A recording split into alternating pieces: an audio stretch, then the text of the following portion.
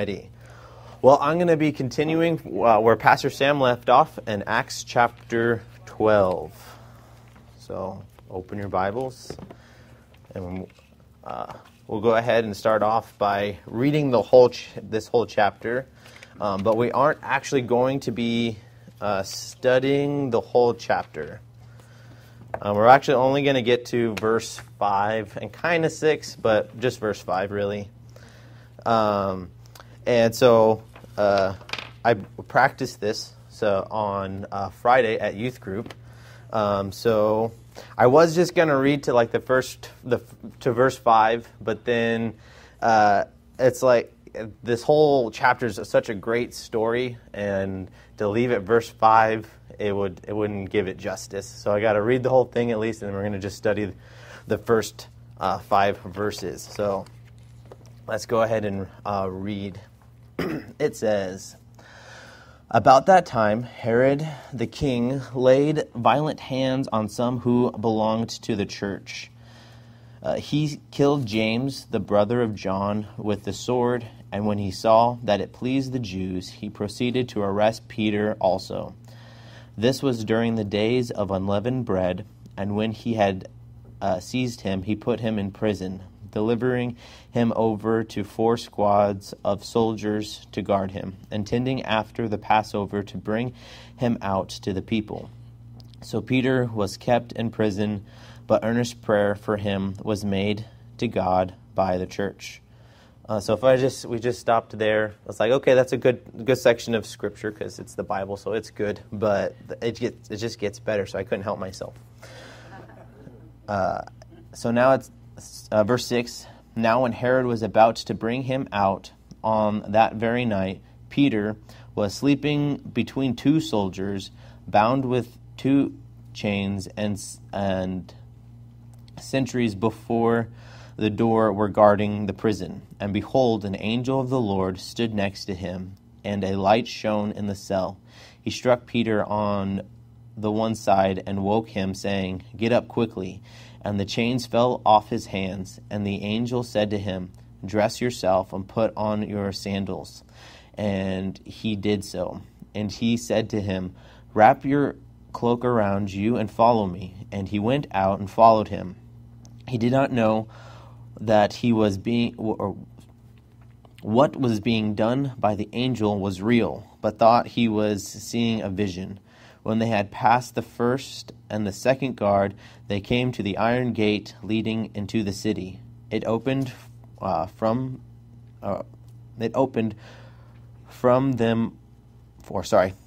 them of its own accord. And they went out and went along one street, and immediately the angel left him. When Peter came to himself, he said, 'Now I'm sure that the Lord has sent his angel and rescued me from the hands of Herod and from all that the Jewish people were expecting.' When he had realized this, he went to the house of Mary and the mother of John, whose name was Mark, where many were gathered together and were praying. And when he knocked at the door of the gateway, a servant girl named Rhoda came to answer. Recognizing Peter's voice, in her joy, she did not open the gate, but ran in and reported that Peter was standing at the gate. They said to her, 'You are out of your mind.' But she kept insisting that it was so, and they kept saying, 'It's his angel.' But Peter continued knocking, and when they opened, they saw him and were amazed. But motioning to them with his hands to be silent, he described to them how the Lord had brought him out of the prison. And he said, 'Tell these things to James and to the brothers.' Then he departed and went to another place. Now, when the day had come, there was no little dispute among the soldiers over what had become of Peter. And after Herod searched for him and did not find him, he examined the sentries and ordered that they should be put to death.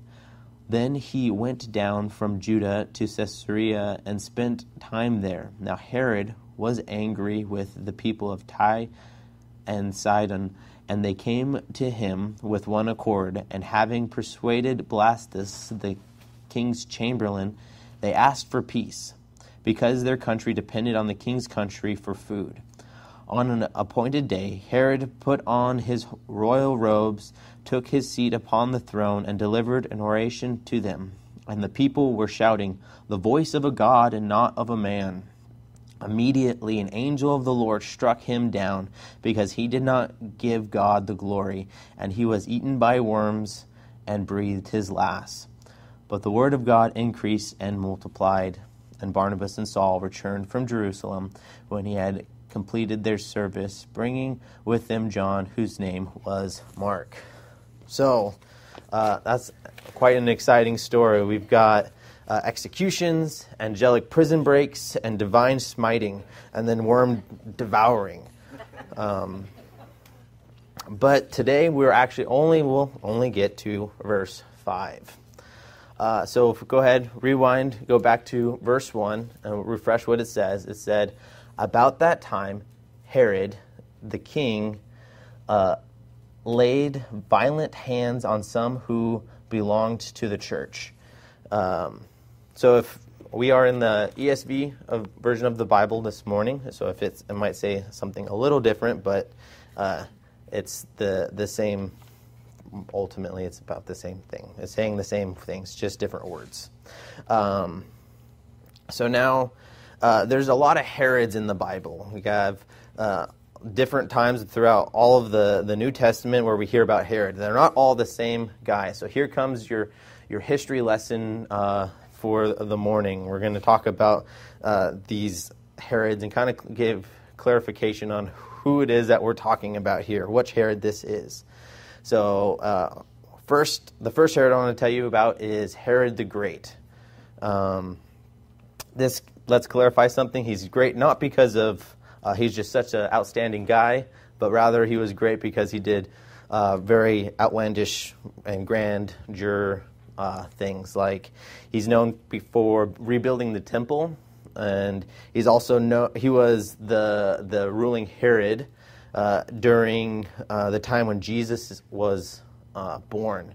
So he would have been the Herod that put out the decree that like all the toddlers and younger boys would be put to death. And he had a lot of family. He had killed a lot of family. He's killed his wives and his sons. At the end of his life, one of his sons was sentenced to death because it was like an attempt of poisoning on Herod the Great. 2 days later, Herod the Great died, so it seemed like it was probably his son that had killed him. So now he had two other sons. One was Philip, and we don't really know much about Philip, but he ruled over part of the land, and then the other son is Antipas. Now Antipas is important. Herod Antipas.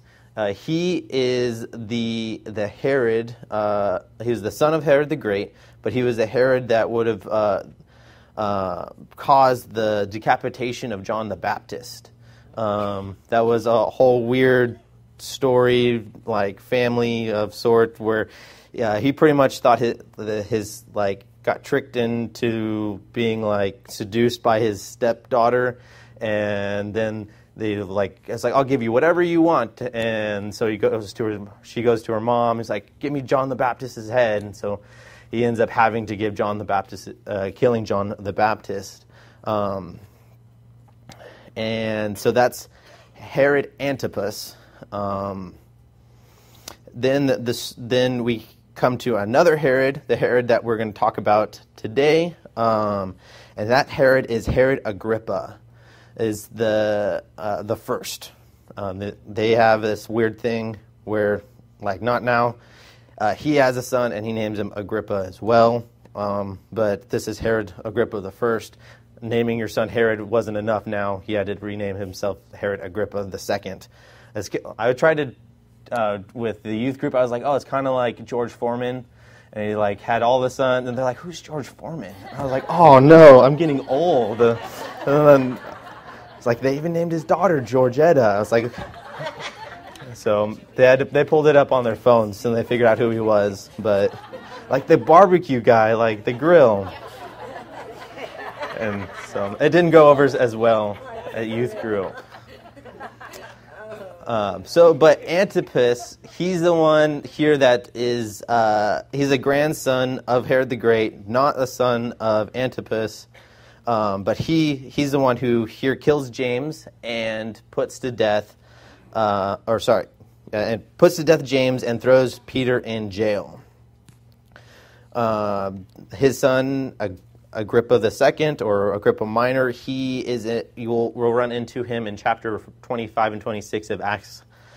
He'll be Paul will stand before him. He'll be sent by Festus to stand before Herod, Agrippa II.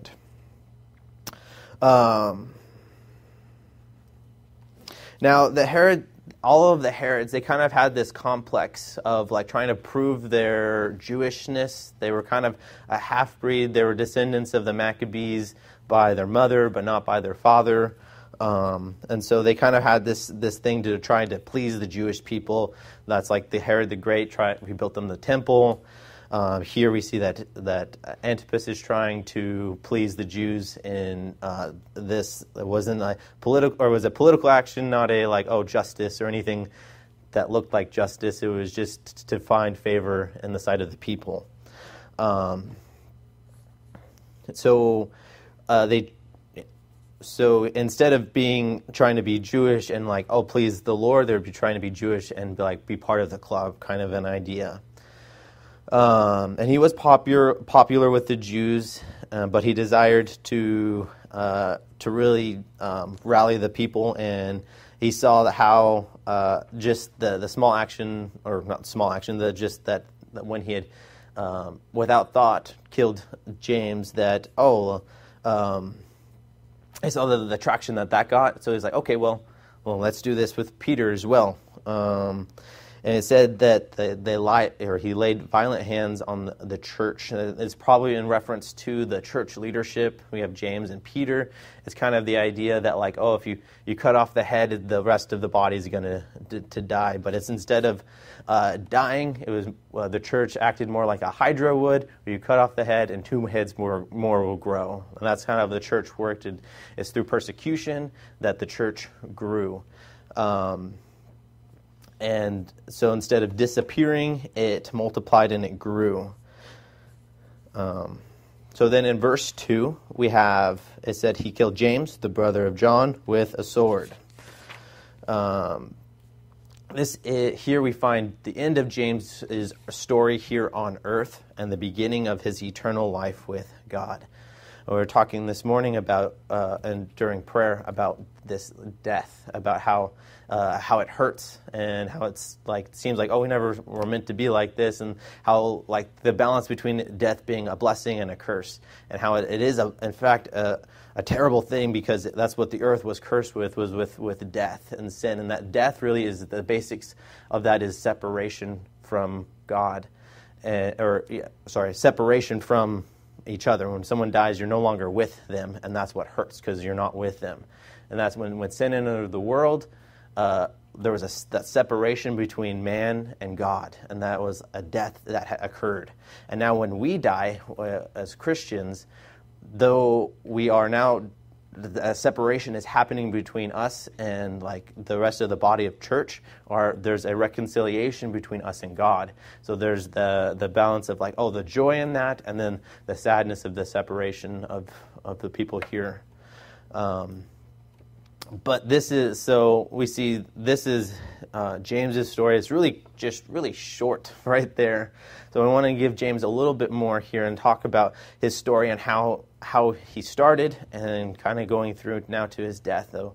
So James's story started with Jesus calling him, and his brother. They were working or fishing with their dad as their family business. And Jesus called them out and said, hey, follow me. They dropped their nets. They followed Jesus. And immediately they followed him. And they continued to follow him. And they were very zealous in their following. They coined the nickname of Sons of Thunder. And James and John got to be with Jesus on a lot of special occasions. From the raising of the daughter of Jairus from the dead on the Mount of Transfiguration, and he was one of the three who were brought closer to Jesus at the Garden of Gethsemane. James and John, they also had a kind of one of those over-the-top moms, the overbearing moms, that, you know, when one of the times where they had gotten together, they go to Jesus, or she goes to Jesus and requests that, hey, when you get to the kingdom, like, my boys are in, right? They're going to be like your right-hand mans, right? And when Jesus would, and talking to her, he's like, you don't really know what you're asking. It's like, that costs a lot, and it's not even mine to give, it's the Father's to give out. And I could see her thinking that, like, you took my boys from the family business, and now they hang out with you a lot, and they, like, tell me all these grand stories of what you're doing, and let's kind of make this worth something, and let's, like, get the in on eternal in the eternal kingdom. But she didn't understand what she was asking, and said that this does in fact have a cost to that they both claimed that they were willing to pay, and that they were willing to go and pay the ultimate cost. And Jesus talks to them and tells them that, hey, like, you're right, you are going to in fact pay the ultimate price, and they do, and they follow the example of Jesus and giving their lives for the faith. And we see here it was done by the hand of Herod. And in reference to the type of death that that James had was by the sword, and that was the execution style of cutting off any kind of false religion or any kind of cult leader, basically, that would arise in them and trying to lead people astray. That's kind of how it would be assigned for them. I think it goes back to the Levites and how, like, God had sent them to protect the holy things, and they armed them with swords. And that was kind of their thing, that they would protect what is holy and to keep them unstained. And so their idea was that killing him by the sword was identifying him as a heretic, basically. So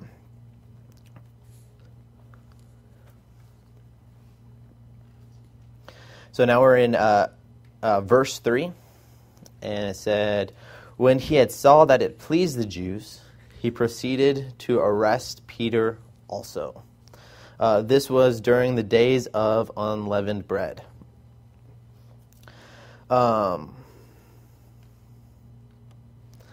So this action to go out and to arrest now Peter, he's the next guy that we're going to look at.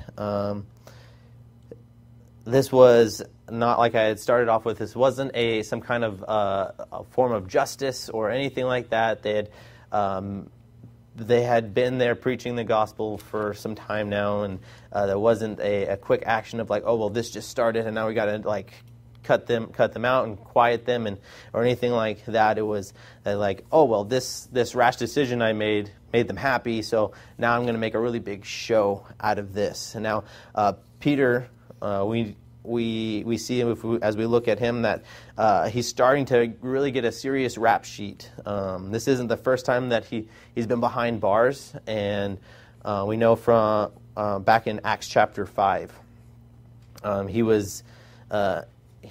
was arrested with the disciples, and if we remember, or if you know the book of Acts, in chapter 5, an angel also busted him out and during that time as well. And so with this in mind, they seem to kind of understand that has happened, and so they'd like put all these different soldiers with him, and we'll get into that in just a little bit from here. But if we look at the current arrest, it says in verse 4, when he had seized him, he put him in prison, delivering him over to 4 squads of soldiers to guard him, intending after the Passover to bring him out to the people. So this arrest, when it had happened, it occurred during the 7 days that followed the Passover feast, the days of unleavened bread. It's kind of like the idea of sort where, like, when Christmas time comes and you have like the Christmas break, and so it's like a kind of a week-long break or whatever with school. So you had like Passover, and people would travel for Passover. So it gives them like kind of that time off of work, and kind of the idea of this whole festival is not just really one day. It is the like climax of it all one day, but there would been it would be a whole Holy Week that was celebrated, and in doing so, this kind of prolonged the trial, because during that week they wouldn't have any kind of, if you were a good Jew, and Herod was trying to show that he was a good Jew, he wouldn't have any kind of trials or execution during that time. And you're like,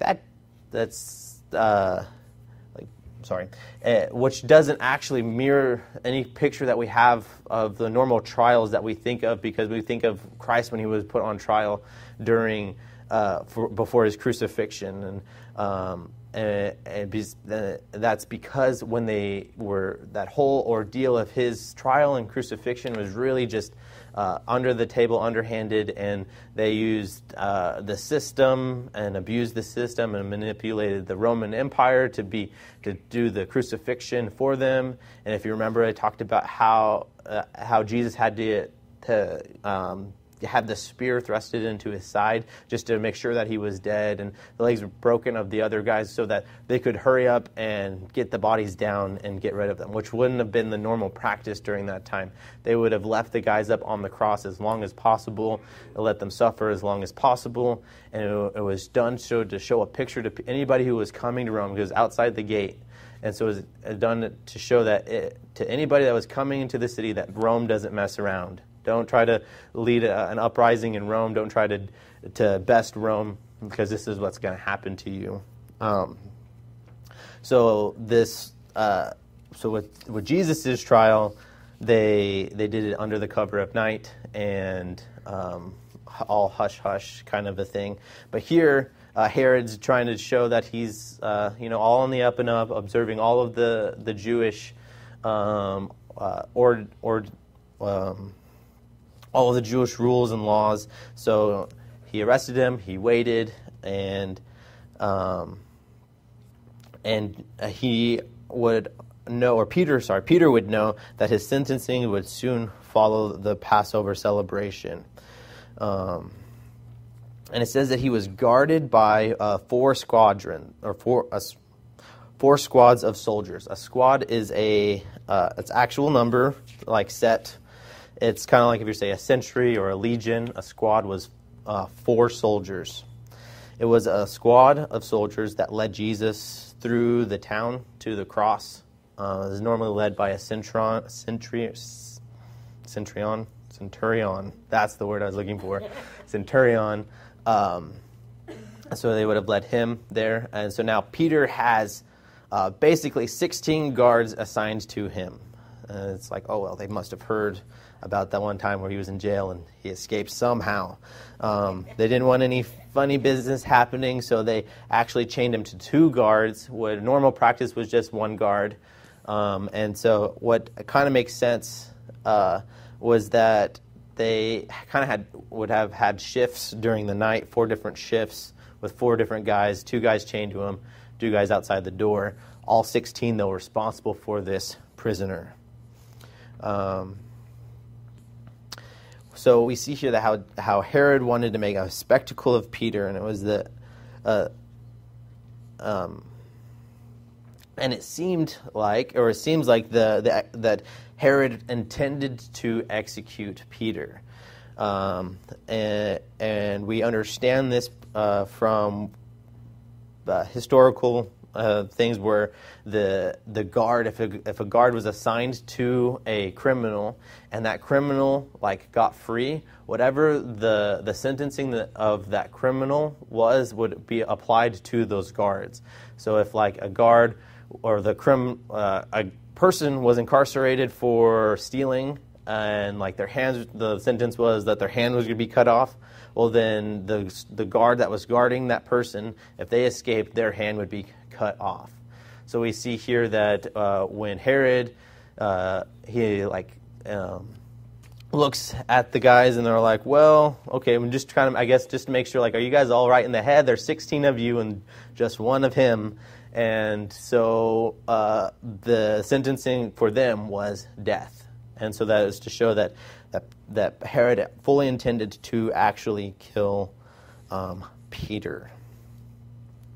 So we find ourselves in verse 5 now, where it says, so Peter was kept in prison, but earnest prayer for him was made to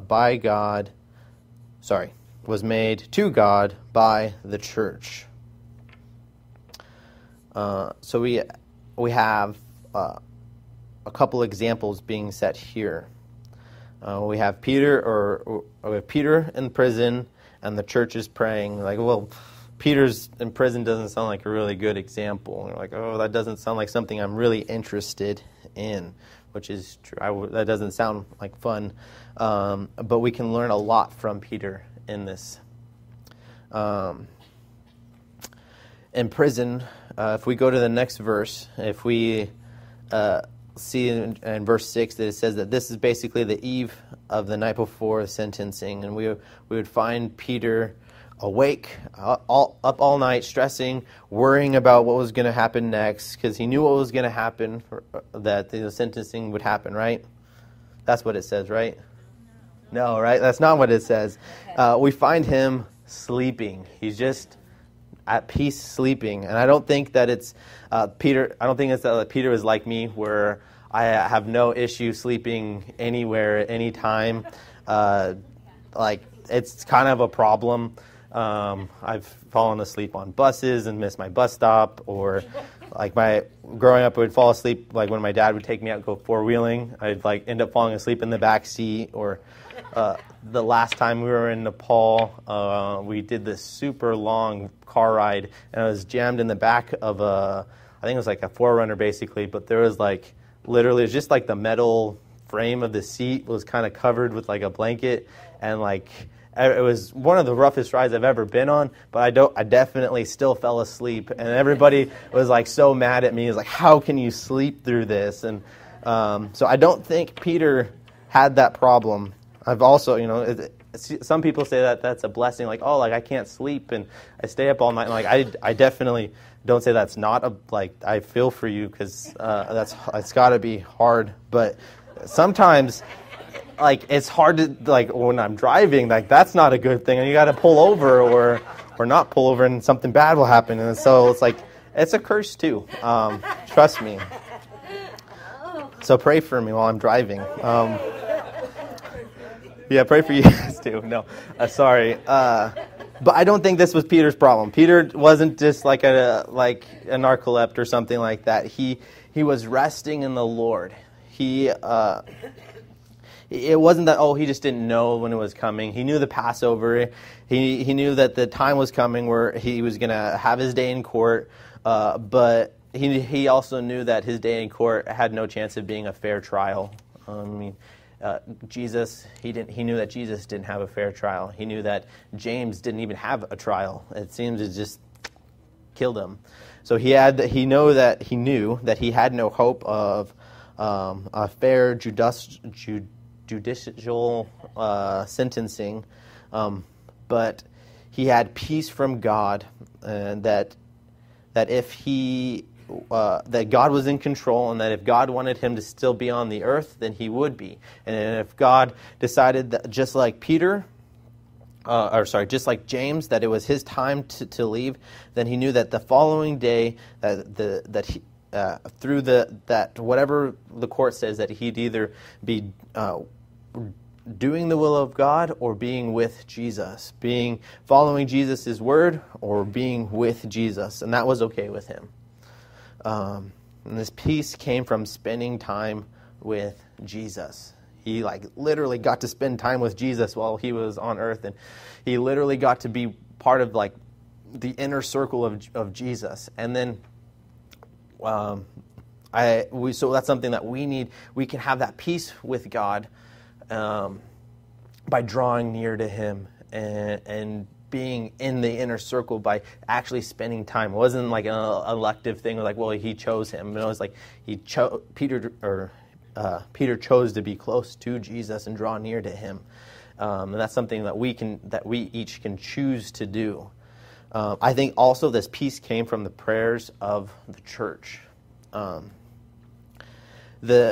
In Hebrews chapter 13, verse 3, it says, "Remember those who are in prison, as though in prison with them, and those who are mistreated, since you also are in the body." So it's like you were supposed to be having the mindset that hey, we're chained along right side with Peter, just like that. Or there's people all over the world. Last week our highlight was Voice of the Martyr, who addresses this, and then that's their verse. That's what they do, basically, is be constantly remembering. That word remembering implies an active response to needs. And here, back in Acts, it says that their prayers were earnest prayers.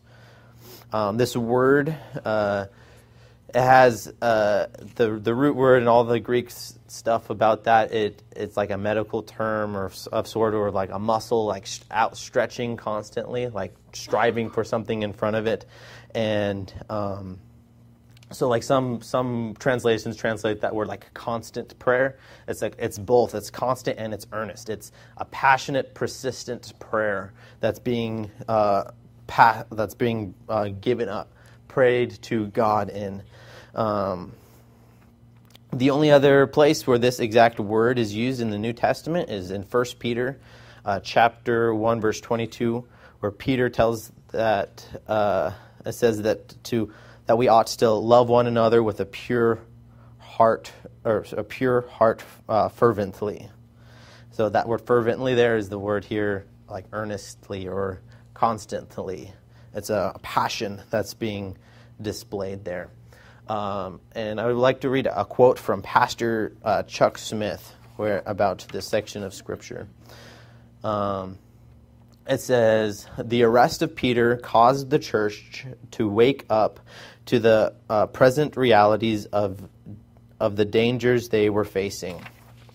I often wonder what it will take to wake the church up today in the realities that we face in these days. We are living in desperate days, but the problem is that the church is not desperate in prayer before God." I see this as our prayers are powerless because they lack the passion and the persistence. We pray oftentimes with the attitude that we want God to care about something that we really don't care about at all. And then our prayers become powerless, and they lack the passion and the persistence. And it's our earnest prayers, they have power, and they have power not because we're convincing God of something. It's not I really want this, so I really need to convince God that this is a good idea, or this needs to happen, or this needs to change. But Jesus tells us in a parable in Luke 18. This parable, it talks about how not to lose heart when we pray. And I know that this is what this parable was about because in verse 1, that's what it tells us. That's what it's about. It says, "And he told them a parable to the effect that they ought always to pray and not to lose heart." So that's pretty easy. He said, "In a certain city there was a judge who neither feared God nor respected man. And there was a widow in that city who kept coming to him and saying, 'Give me justice and against my adversary.' For a while he refused, but afterward he said to himself, Though I neither fear God nor respect man, yet because this widow keeps bothering me, I will give her justice so that she will not beat me down by her continual coming. And the Lord said, Hear what the unrighteous judge says. And will not God give justice to his elect who cry to him day and night? Will he delay long over them? I tell you, he will give justice to them speedily. Nevertheless, when the Son of Man comes, will he find faith on the earth?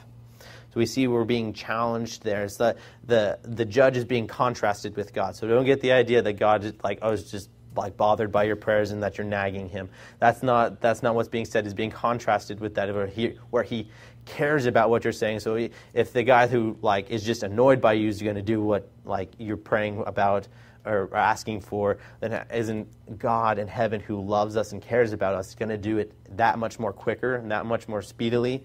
And then there Jesus, at the end, there's that challenge. Well, is he going to even find somebody who has faith like this to pray, and who's going to pray like this? Now we look at earnest prayer does have power, not because it convinces God, but instead it shows that we care passionately about the things God cares about. And you may be thinking right now, well, I'm not really passionate about anything, or I'm not really I'm not passionate about much things. And I'll tell you, then you need to spend more time with Jesus. And in John 15, it says that if you abide in me and my words abide in you, ask what you wish and it will be done for you. And the idea is that if you are abiding in Christ, that abiding means to live in, constantly, that is your abode, is Christ. And you abide, the same thing, in his word, then those desires or those things that you ask are going to start looking like things that God wants you to have. Because the Word of God changes you. Your passions start to look a lot more like what God is passionate about, and then you have those passions. And then your prayers will start being more passionate like that. And I think that those that comes from, as we read the Word of God, we get a greater understanding of who God is. And we'll remember, we'll know who the God is that we're praying to, and that he cares for us, and that he is the creator, and that he is our good Father that knows how to give us good gifts.